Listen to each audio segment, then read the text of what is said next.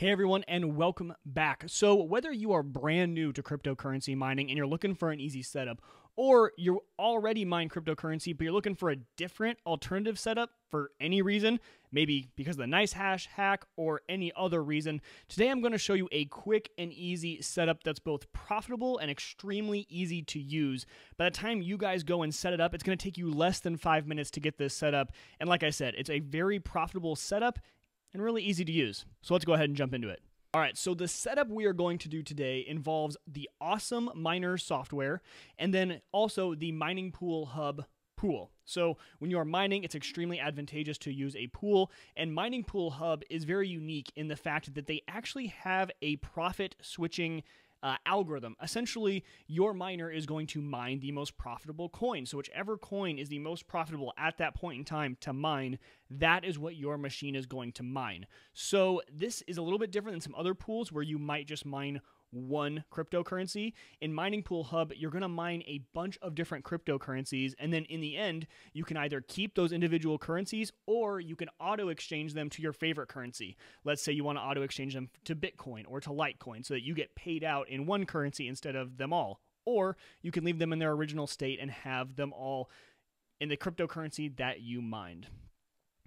All right, so this setup is super easy, and I'm going to walk you through all the steps that you guys need to do it. So first, what we're going to do is we're going to head over to miningpoolhub.com. A link, of course, is down in the description. So once you get to Mining Pool Hub, you are going to need to create an account. So you'll go over here to the sign up page, and you're going to create yourself an account. Enter in all your information. Pretty simple. So once you have created your account, you're going to be back on this home screen, and what you're going to do is you're going to click on this Hub Workers section over here, this tab right over here. It's going to take you to a page that looks like this. So you guys can see over here that I have already created a worker. So what Mavace is, that is just my username. So it's going to plug in your username right here, which is whatever you set during the creation.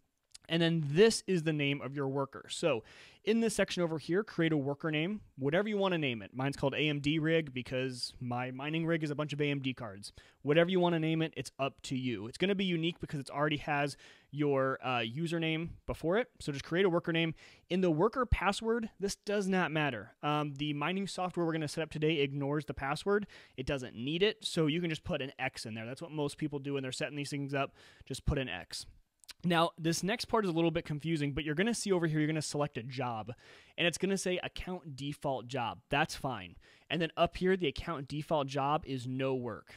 Kind of counterintuitive because you think, okay, this worker now is not going to do anything, but that's why we use the Awesome Mining software. It uses the profit switching algorithm, so it's going to do all the switching for us. We don't need to tell our worker what to do because our miner is going to take care of that for us. So leaving these defaults is completely fine. That's what I have mine set on, and trust me, it's been working great ever since day one. All right, so now you'll notice I have jumped screens. We are remoted into my mining rig, which is over in my server rack. So what you guys are going to want to do is go to awesomeminer.com, and you're going to download the Awesome Miner software and get it installed. Now, one word of warning is that if you have any sort of security software on your computer, Bitdefender, Windows Defender, whatever it is, a lot of times this mining software is going to throw up red flags. So the way I do this is that I have it on a completely separate computer that I can disable those security measures and not have to worry about the computer containing any other sensitive information. I also go an extra step and I actually segment it off to a different part of my network, so it's a completely different subnet from all of my other computers. So these are all just precautions I take.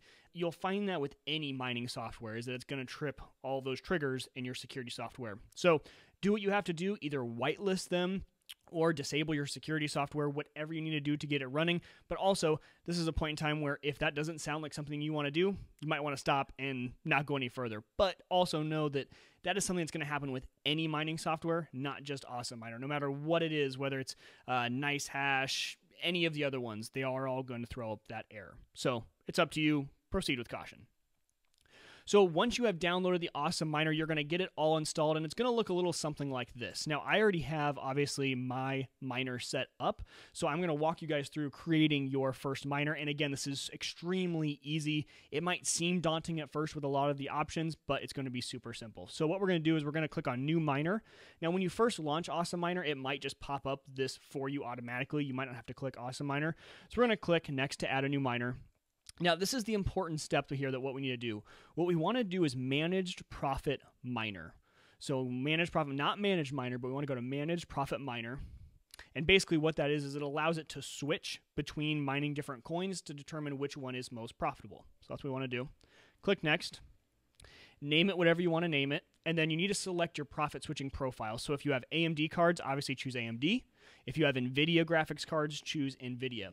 So real quick side note, if you guys are looking to mine with your CPU, I kind of discourage that because of the amount of power that the CPU uses compared to the actual payouts that you're going to get from CPU mining are negligible, and sometimes actually you're using more electricity than you're going to make back in cryptocurrency. So I would use the software only for graphic card mining, and really that's it. I would not mess with CPU mining at all. So once you've selected your profit your profit switching profile, click next, and it's going to look something like this. So this is where you enter your managed profit switching settings. And what we did, you'll see Mining Pool Hub right here, which we just created an account on earlier in this video. So you're going to check mark this. This is the only one I use. You can definitely use more than one. I leave it to only go to Mining Pool Hub. It just keeps things rather simple. So you're going to check mark Mining Pool Hub, and what you're going to enter is your username, period, worker name. So you remember you created that worker name earlier and your username. So for me, my username is MavAce. My worker name is AMDRig, so mavace.amdrig. Choose your region, whichever one applies to you, and click OK, and that's it. You are done. So at this point, you will come back out here. So at this point, you are going to have your managed profit miner set, and you are ready to go. All you need to do is select the one you want, which you will probably only have one at this point, and click Start. Now, this is where you want to sit and wait and make sure everything launches okay. But after it starts to launch, you'll see it launches a miner here.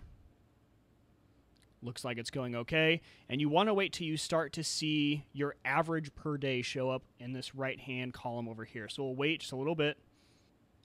And there we go. So you'll see total that per day it's going to average about $10.58. Now, mind you, I have 4 graphics card on this rig. So I always say, like, my cards right now, as of the time of making this video, are averaging about $2.50 per day per card. And I run AMD RX 480s and seem to be a pretty good card from AMD. I'm happy with the total revenue per day, but that's kind of my average. Definitely that number will vary depending on which graphics card you are using.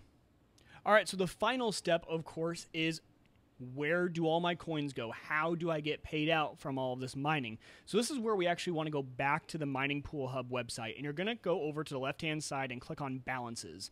Now, this is what my balances currently look like because I just cashed out about 3 days ago. And so what you'll see here is you'll see all the coins that your machine has mined.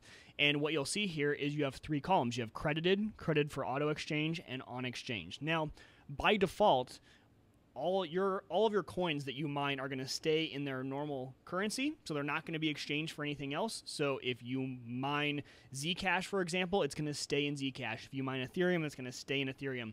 And what you'll see is this credited column start to build up.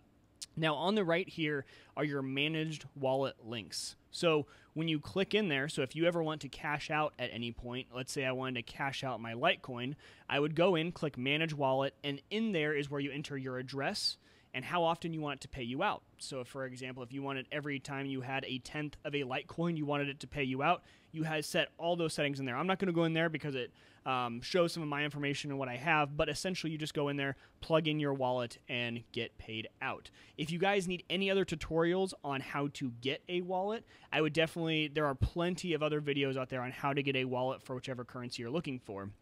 But the one thing I did want to show you guys is that to make it easy on me, I actually do not have any of these coins come to me in the original form. I exchanged them all for Litecoin. So that's why you'll see my Litecoin balance is actually building up, and everything else will start to go down as it gets exchanged for Litecoin. So if you go to Auto Exchange on this left-hand side, it's very simple. You select which coin you want to get paid out in, and this is really the benefit of using Mining Pool Hub is that you can choose any coin you want to get paid out in for the most part. Some of them aren't there, but all of the main coins are going to be there, and you can have an exchange for it. Litecoin for me, very low transaction fee, so if I need to send that Litecoin between 2 wallets, very low fee. That's why I kind of chose to mine in Litecoin because I can always exchange it for Bitcoin in one of my exchanges like Bittrex or Polynex or any of those. So you select which coin, so I select Litecoin, and then over here, these are all going to be on by default. This is basically saying you have the granular ability to say exchange all of these currencies, do the auto exchange, or some of them, let's say you want to hold Ethereum. Whenever you mine Ethereum, you actually want to keep Ethereum, but everything else you want sent to Litecoin. If you did that, you would go over to Ethereum and just turn the active off. That would mean it's not going to auto exchange your Ethereum, it'll just leave it in there for you. So, like I said, when you go back to balances, that is where you're going to manage your wallet. You'll go in there and it'll pay you out once you hit a certain threshold, or you can do a manual payout once you have hit the minimum value. So I hope you guys found this extremely useful. Again, awesome miner and mining pool hub, very easy to set up. One little note, you will want to just every once in a while periodically check in on your miner to make sure everything is running smoothly and hasn't quit in a while. And you'll notice that your miner will actually switch between currencies. That was the point of the way we set it up. So you might see it close one miner and open up a new one. That just means that it thinks that mining this other currency is now more profitable than the one it was mining before.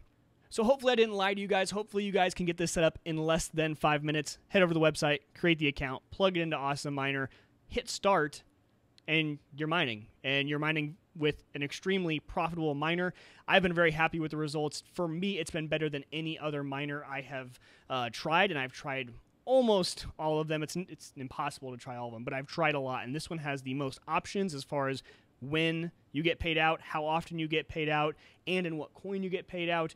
And it's just overall extremely easy to use with Awesome Miner. The one-click start and letting it just go by itself is extremely easy.